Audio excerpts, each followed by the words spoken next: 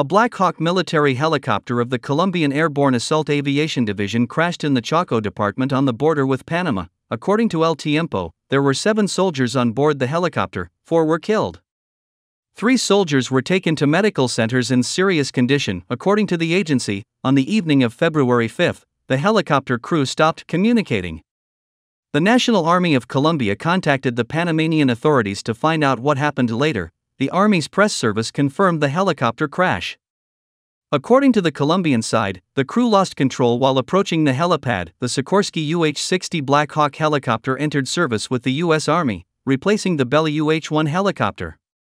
Summer tests of the prototype UH-60 were completed in 1974, and in 1976 the helicopter won a tender for supply to the U.S. Army. By 1985, the U.S. Army had purchased more than 300 UH-60 helicopters. By the mid-1990s, more than 2,600 helicopters had been built. The helicopter is in service with many countries in North and South America, as well as in Europe and Asia.